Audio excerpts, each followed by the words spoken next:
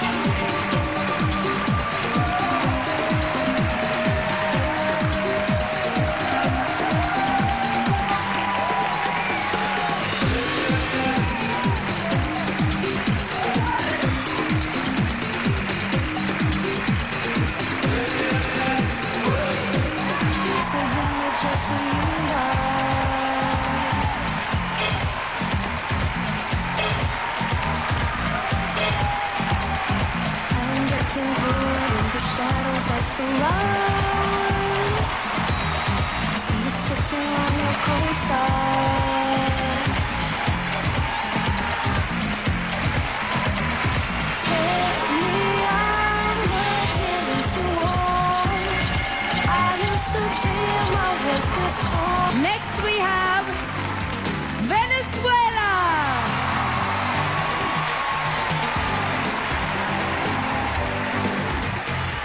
If you could invite one famous person, living or dead, to a dinner party, who would it be and why?